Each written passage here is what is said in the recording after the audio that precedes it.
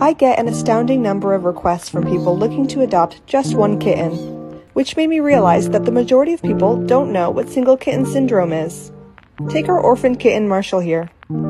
Have you ever had a kitten nibble on your fingers? It can be downright adorable when they're young, but this behavior quickly becomes painful when they become adults. Do you see how I'm trying to pet Marshall here, and he's just not reading my cues? He keeps trying to nip on my fingers instead. This behavior only gets worse the longer they go without a kitten playmate, because kittens really only learn that biting is annoying by being bit back, and this is not something that humans can replicate.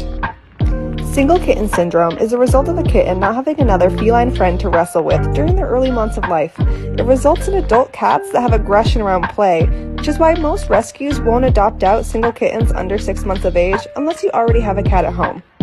This is not about adopting out more kittens, it's about the individual kitten's future.